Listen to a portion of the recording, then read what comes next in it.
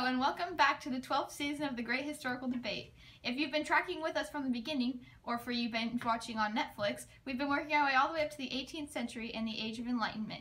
On the last episode, we covered the 3 eras of philosophical thought. On today's episode, we have a panel of Enlightenment thinkers from the 1700s. Thank you all for being here with us today. Thank you so much for having us. First of all, before we get into a lot of depth about the Enlightenment and what it means and its impact, it'd be nice if we could get a little more background on how the Enlightenment came to be. On the last episode, we mentioned the scientific revolution and the drastic impact it had on the thinking of the time. But could you briefly address the impact in your thoughts? Yes, of course. The revolution helped give birth to the Enlightenment. The driving idea of Enlightenment was to take principles used to solve scientific problems and use these to then solve the social and political problems around us. We had transitioned from our earliest era of philosophical thought, the classical age filled with ancient and medieval philosophies, to the modern age. In the classical age, God was authority. God and the world were interacting and both reached to one another and cared about one another's doings. But now in the modern era, with the concept of enlightenment in full effect, society saw many changes. There was the new belief that once God built it all, he then walked away. God was now viewed as transcendent and the world now as a machine. We now only reached up to God for reason. We now looked and relied less on God and more on the scientific reasoning for answers. The Enlightenment therefore had a lot of impact. The scientific revolution transformed people's views of the world, approach of knowledge, and understanding of traditional Christianity. You mentioned that the scientific problem shaped your thinking. Could someone please go over the characteristics of the Enlightenment? The 4 characteristics of the Enlightenment are reason, which means the world is knowable through experience and thought, empirical method of science, which is the best way of knowing, the questioning of tradition, and the emphasis on individualism. You just mentioned that individualism is a key characteristic of the Enlightenment, but we also know that the Enlightenment had a drastic impact on the worldview. Could you address how the Enlightenment impacts worldview? How Enlightenment impacts worldviews can fall under 3 categories: progressive thinking, in naturalism, and the state of nature. Progressive way of thinking is that in which humankind increasingly is getting better, yet naturalism believes that everything has arose from nature. The state of nature is a belief that society can coexist harmoniously without any superstitions. An example of this is the Tahitian society we found where everyone can be happy without Christianity. Here we have a question from a viewer at 123 Classical Thinker, claims that the Enlightenment leads to a negative agenda of rejecting tradition and being anti-Christian. What would you say to defend yourself and advocate for a positive agenda? Yes, people may say that we are rejecting tradition because we feel that old wisdom is no longer wisdom. In doing that, people think we are becoming anti-Christian because we believe humanity must save and rely on itself. However, we have the idea to create social improvements. We want to get rid of corruption in religion and class distinction and intolerance. We want to do away with witch hunts and superstition. Not only are we helping with social improvements of the society, but we are wanting to help with education. By providing education to more people, this will make our society more informed and prepared, and realizing that traditions are not as important as we once thought they were. John, you've been kind of quiet this whole time, which is uncharacteristic of you. Could you tell us a little bit about yourself, your religious experience, and your Enlightenment views? So I was a leading figure in the evangelical awakening of the 18th century. I preached everywhere from churches to fields to houses and organized small groups called Methodist gatherings. My 4 main sources of authority for Christianity were scripture, tradition, reason, and experience. Thank you all for coming out today. See you next time. Thank you all for joining us today. On this episode of the Great Historical Debate, we are covering the real pirates of the Caribbean. Today we are joined by the Spanish, the British, the Portuguese, a Dutch person, and a buccaneer pirate. Thank you all for joining us today. Mr. Pirate, for starters, could you please tell us and the audience what the Golden Age of Piracy? The Golden Age of Piracy started soon after the discovery of the New World and took place from the 1660s to the 1730s.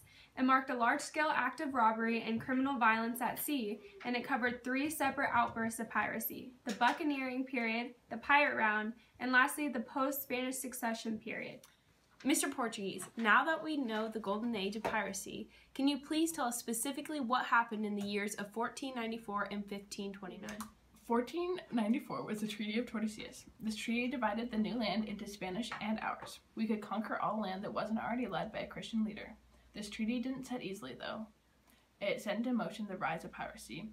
Even though the meridian was set, it wasn't strictly followed, and it led to disputes over the Spice Islands. In 1529, the meridian was reestablished in the Treaty of Zaragoza. Miss Spain, these treaties that the Portuguese just mentioned gave you the exclusive right to trade and to the wealth of the Americas.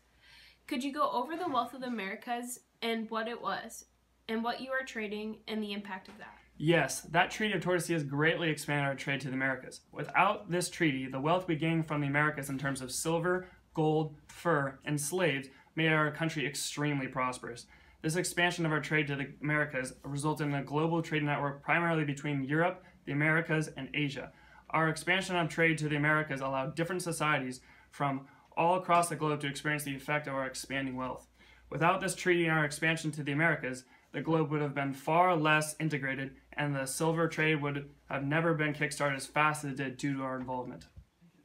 Now, Miss Buccaneer, we know that the Spanish were gaining power. They were taking and increasing the control of their islands along the way. Could you address how this impacted your rise? The Spanish ended up releasing livestock onto some of these islands for future provisions where we began to smoke the meat. We weren't content to make and sell jerky though. Therefore, we started to harass the Spanish and participate in the trade. The Spanish responded by killing off all of the livestock and going after our men. The food supply now cut completely, we turned to piracy to meet our needs.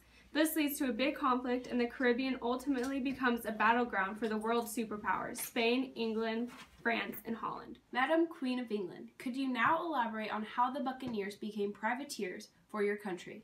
Pirates. First and foremost, it should be noted that the British are firmly against all piracy and that we are doing our best to end the gross crimes that have been committed against that the pirates have been committing.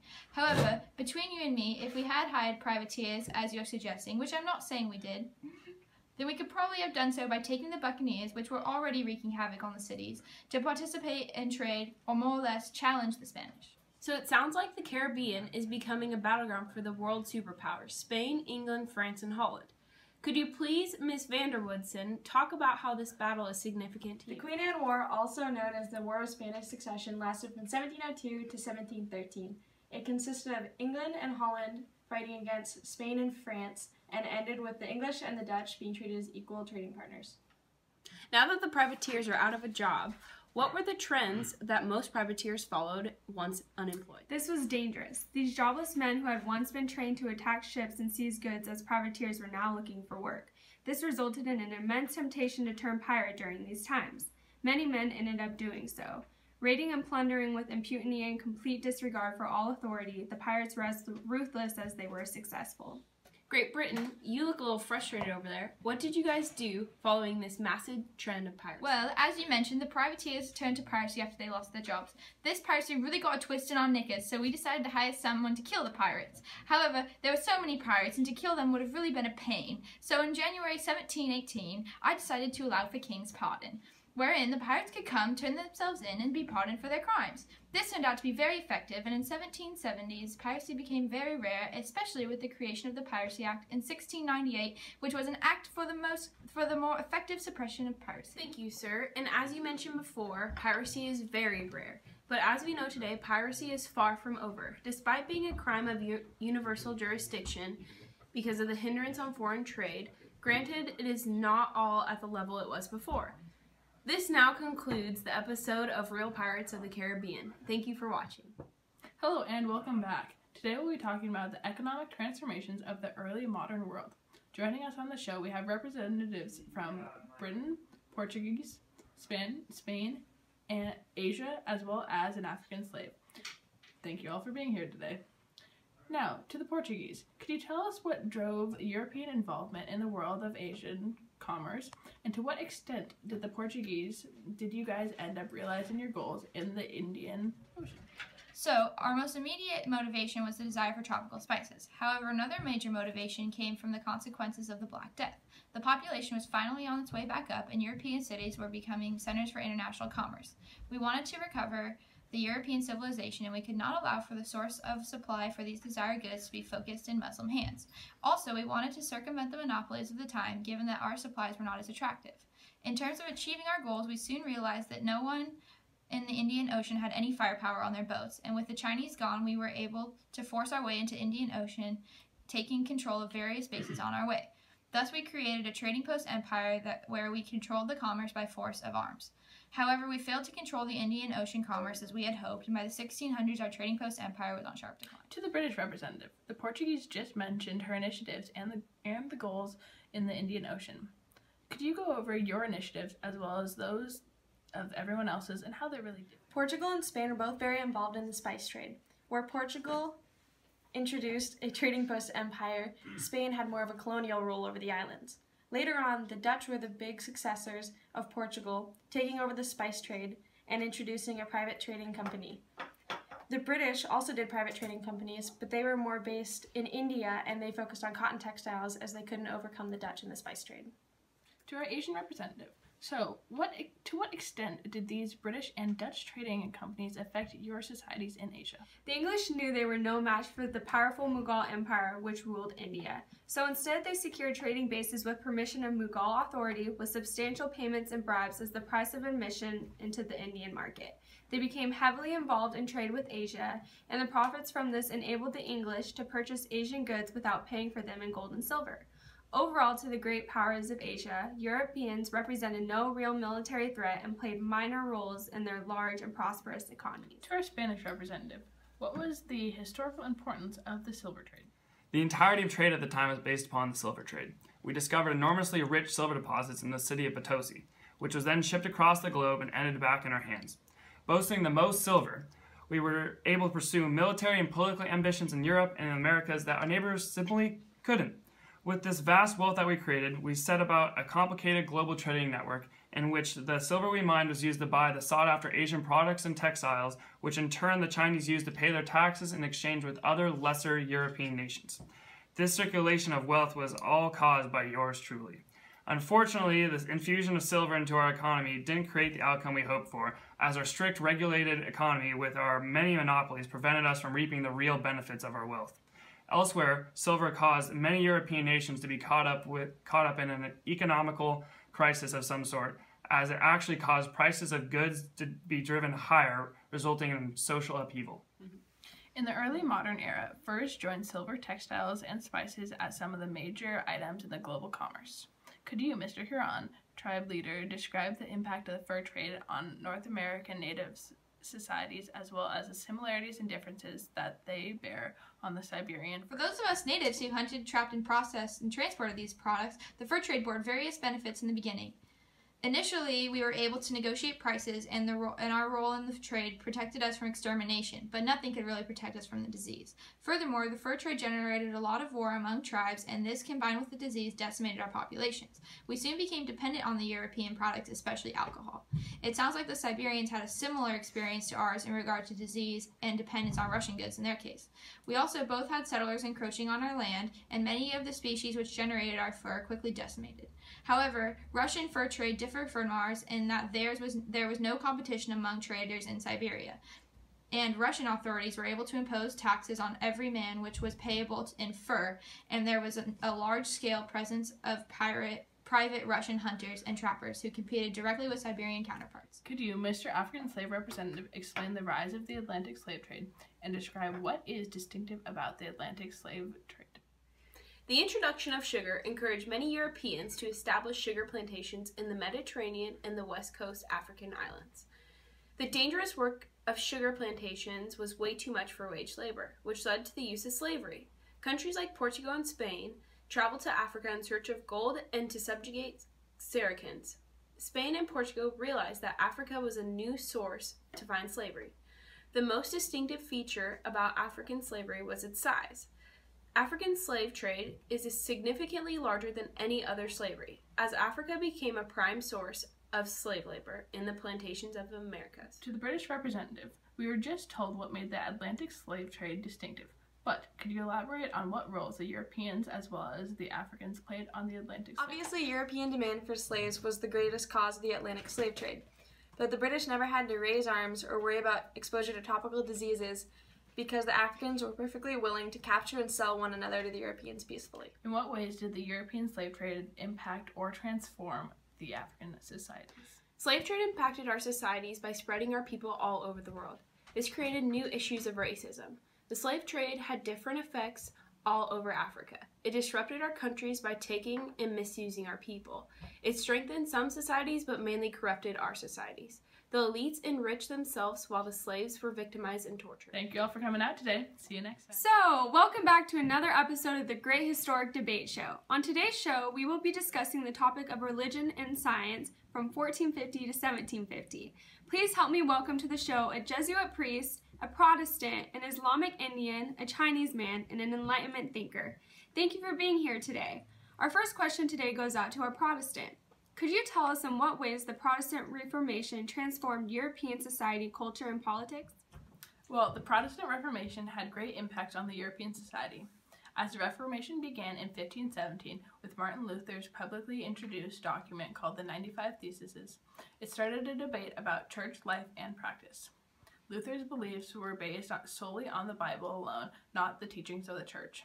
This set into motion a divide within the Catholic Christendom, which further divided political, economic, and social groups.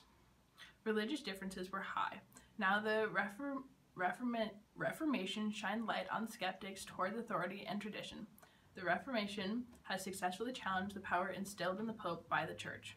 Reformation brought a new individualistic way of thinking and interpreting the Bible, as well as in turn an independent, intellectual-based way of living. Now, we just elaborated on European imperialism. Could you, Mr. Priest, specify how European expansion related to the spread of Christianity and in what ways European Christianity assimilated into the Native American cultures of Spanish America? As our explorers began to venture to new places, we were constantly in search of Christians, and when we didn't find them, we sought to help bring people to the light. Where Protestants focused primarily internally, Catholics focused on converting externally. In Spanish America, Christianity was well taken because they had a lot of European people and there was no previous literate form of religion. We found that trying to decimate pagan shrines developed a huge amount of resistance, and in order to avoid this, we decided to try and integrate their beliefs into Christianity. And we found that this was much more effective. For example, we would build churches on or near sites of temples where they focused on communities, or we would find saints that closely paralleled the functions of their previous gods. All of this allowed for a more smooth transition to the faith. And for our Chinese representative, we just addressed the spread of Christianity in Spanish America. Could you please explain why the spread of Christianity was so much less successful in China? China was never subject to the extent of European religious imperialism as the Americas were. Instead, due to our strict policy on the amount of European missionaries operating in our country at a time, the country never experienced a wave of Christian converts. Instead, Europeans had to be wary of our Chinese culture and the way they tried to promote their religious views. Instead of trying to denounce our customs, which would have resulted in dire consequences for the missionaries if I say so myself, they tried to point out the many parallels between Confucianism and Christianity. They sold these religious ideas primarily to the elites by promoting their mathematical, astronomical, technological, and map-making skills that we were interested in. While Christianity permeated through a small amount of Chinese elites, these efforts only resulted in about 200,000 to 300,000 converts compared to our population that boasted almost 300 million. The reason for this general rejection of Christian missionaries was due to the fact that Chinese people did not need to have a spiritual awakening, as Confucianism, Buddhism, Taoism, and a multitude of Chinese gods and spirits already fulfilled this spiritual need. Our people soon learned that Christianity involved the strict adherence to their doctrine, which would require the people of China to give up their deeply rooted spiritual values. By the time the Pope declared Chinese spiritual traditions an act of adultery, our king rulers exiled most of the missionaries, but the Christian missionaries were not to be trusted. Their adherence to the Qing dynasty, who we are not too fond of, their self-proclamation as miracle workers, which we all know is fantastical, their practice of cannibalism and Holy Communion, and the fact that they were taken over many of our neighboring countries made them extremely untrustworthy. We were too smart to be outwitted by these Christian imperialists. Miss Islamic representative, at the same time Christianity was spreading, Islam was also spreading. What accounts for the spread of Islam in the early modern era and for the emergence of reform or renewal movements within the Islamic world? Wandering Sufis, Islamic scholars, and itinerant traders offered a wider connection to the Islamic world, even in the Americas. In Java, traditional animistic practices as well as Islamic practices coexisted peacefully. This syncretism was offensive to many Orthodox Muslims and led to renewal and reform in the religion. And what kind of cultural changes occurred in China and India during the early modern era? Neither China nor India's cultural or religious changes were as dramatic as Europe's. However, neither were stagnant during the early modern era. In China, Buddhist and Taoist influences led to Neo-Confucianism. In some other elites placed an emphasis on research and facts, which clashed with Neo-Confucian ideas. In the lower classes, a popular culture of paintings, novels, and plays became more prominent. In India, it was more based on religion. New practices such as bhakti, which focused less on class distinction or detailed rituals and more on being one with God. Women were especially drawn to this practice. Another new practice was Sikhism, which was very similar to bhakti, but these believed that there was only God, no Hindus or Muslims. We know that as China and India were changing during the early modern era, so too was the early European world. Mr. Enlightened Thinker, why did the scientific revolution occur in Europe rather than China or the Islamic world, and what made the scientific revolution revolutionary? Neither China or the Islamic world could catch up with Europe's technological advances. Although Europeans had a legal system that evolved over the years based on an idea of a corporation that people would work and be treated as a unit. This system guaranteed the measure of independence for institutions like the church, the guilds, the towns and cities, professional associations, and the universities. The emerging universities opened up new doors for scholars to study freely without the pressure that was stemmed from the church and the state authorities. Universities started the scientific revolution with their diverse areas and possible studies, allowing people's thinking to change from theological to philosophical. This revolution was so effective because it had changed all the generations to come after the scientific revolution.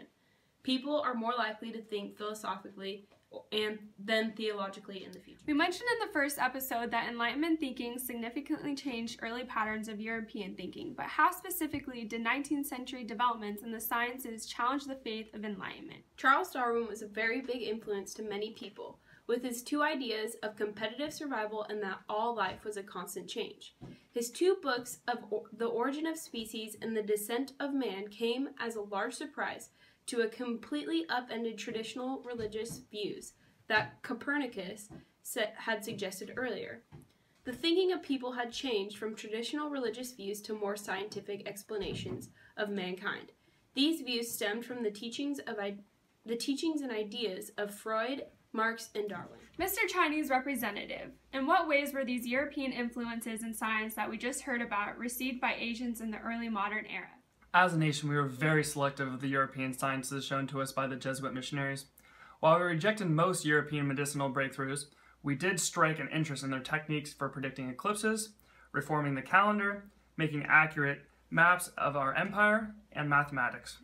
The influx of new European scientific breakthroughs came at a convenient time as the Kaohsiung movement that emphasized research based on evidence and looking into ancient Chinese innovations was circulating in the nation at the time. We viewed many of their discoveries as ones that built off of our ancient Chinese ideas so that we could accept their input despite their barbarian nature. We didn't accept European sciences as fact, but instead selectively assimilated Western science. This interview lays the ground for the growing role of Europeans on the global stage, which drastically impacted the way that we view the world today. Thank you all for joining us today, and please join us for our next episode of The Great Historical Debate, where we will learn about the European moment in world history.